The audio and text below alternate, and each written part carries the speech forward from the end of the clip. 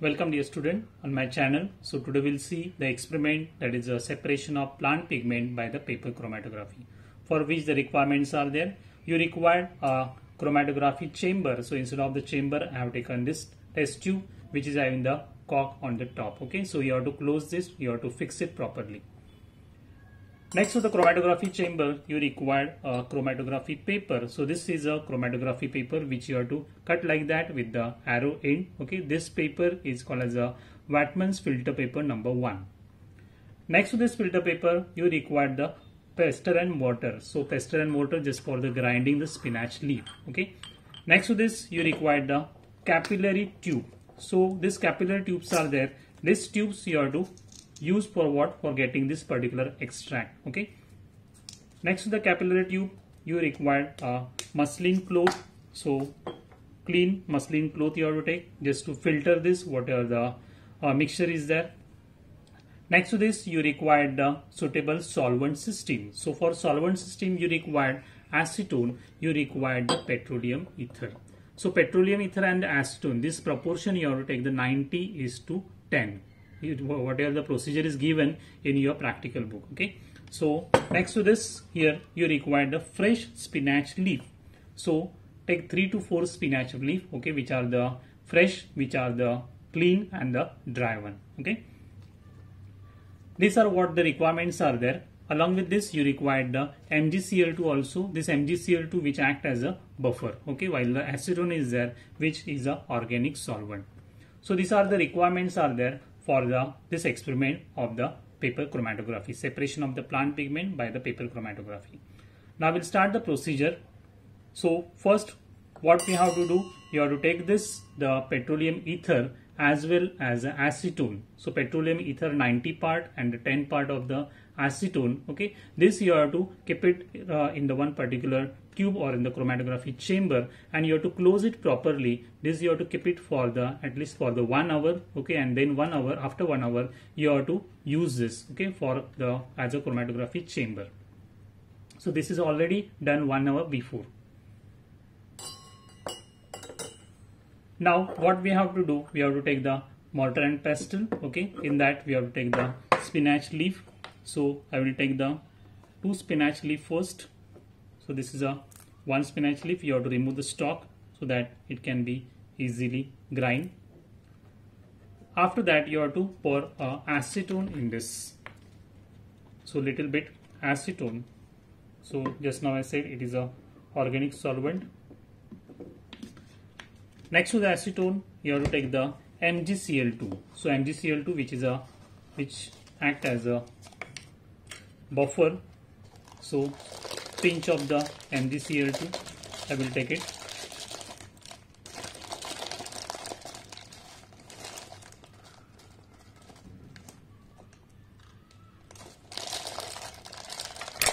Now I will grind this in the mortar and pestle. So when we grind this, what happened here? The acetone is a organic solvent.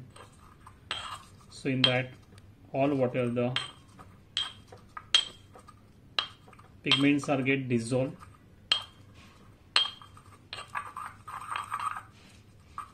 Just now I said MgCl2 which act as a buffer. So after this grinding this,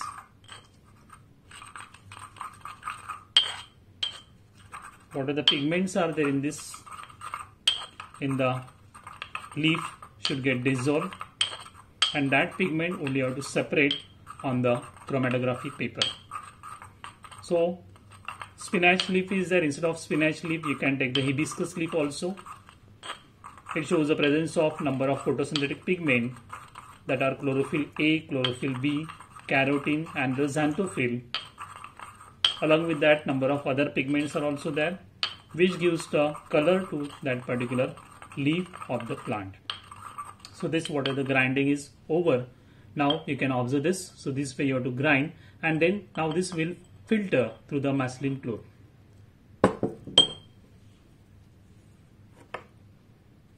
So I'll make the double fold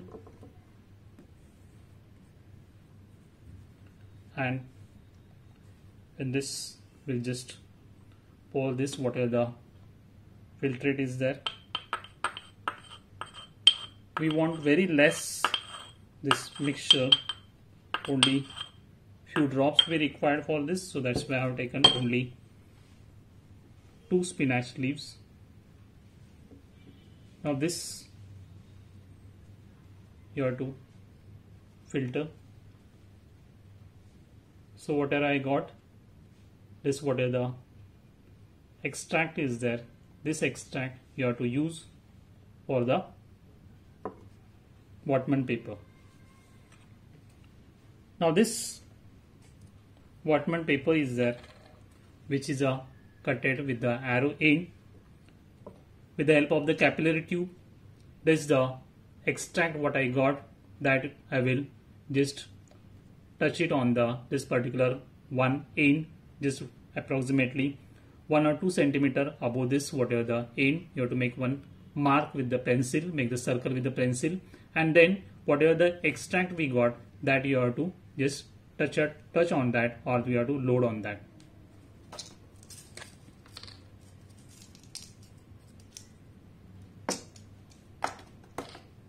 So here this whatever the capillary tube is there, according to the capillary action, you already learned in the 11th standard how the water travel up on the earth. However, the water travel in the plant body by the capillary action. Same, the capillary action is there. With the help of that, here the extract will come up in the capillary tube. So here you can observe that this what is the extract we got in the capillary tube by the capillary action. Now this I will load on this filter paper approximately at the 2 centimeter, okay, above the end. Try to load it 4 to 5 times, so that whatever the extract is there, it will get concentrate. So you can watch here.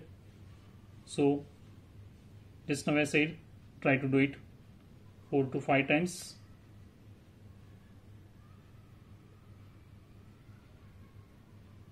And then you have to allow it to dry little time.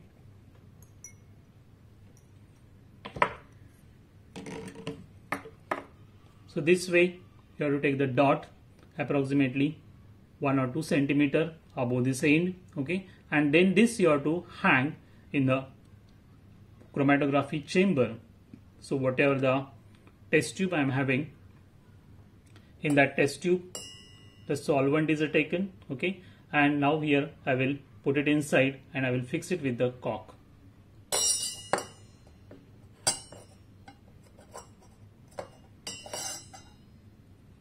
So here the small whatever the cut is there, in this I will fix this paper.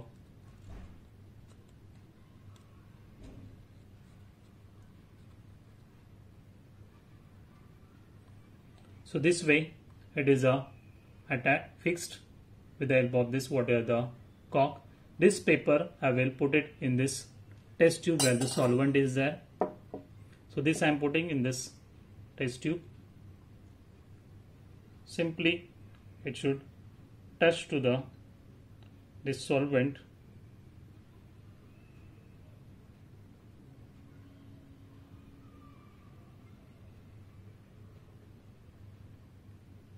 So you can observe that once it is touched, slowly this solvent will get absorbed, and whatever the pigment extract is there, whatever the extract of this, the leaf is there, which is there on that particular point.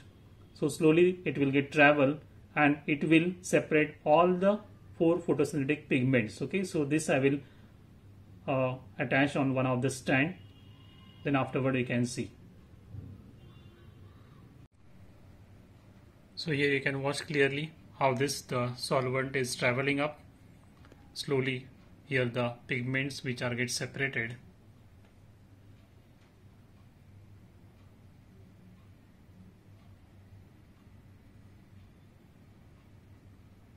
So this solvent is going up and up, which is separating the pigments. So after a few minutes I'll remove this paper and I will dry this so that you get the more clear idea. So all the 4 photosynthetic pigments are there, which will get separate from this small dot. 4 photosynthetic pigments are there, which are chlorophyll A, chlorophyll B, carotene and the xanthophyll, which will be at a different level, and this all pigments will show the 4 different colors. So this is what the result after few minutes. So this the solvent which is traveling towards the top. So I will remove this paper and then I will dry. Then you will get the more clear idea about these pigments. So on this paper you can watch here. Here it was whatever the initial dot was there, and this is about the yellowish green color. Chlorophyll B is there. Then bluish green color, which is of the chlorophyll A, is there. Then here yellow faint color is there, and here is the orange color is there. So first one, that is the chlorophyll B, then the chlorophyll A, then here is the xanthophyll, and here is the carotene. So like that here the 4 pigments are there which are get separated. Okay, you can watch here. This is a yellowish green color, this is a bluish green color, here is something yellow color, and here we observe that little bit orange color. Okay, so thank you. If you like my channel, subscribe and share this video with your friends.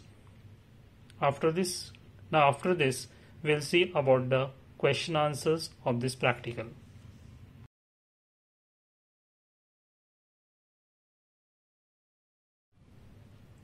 Now we'll see the question answers of this experiment. Okay, what is the composition of solvent used for separation of photosynthetic pigment?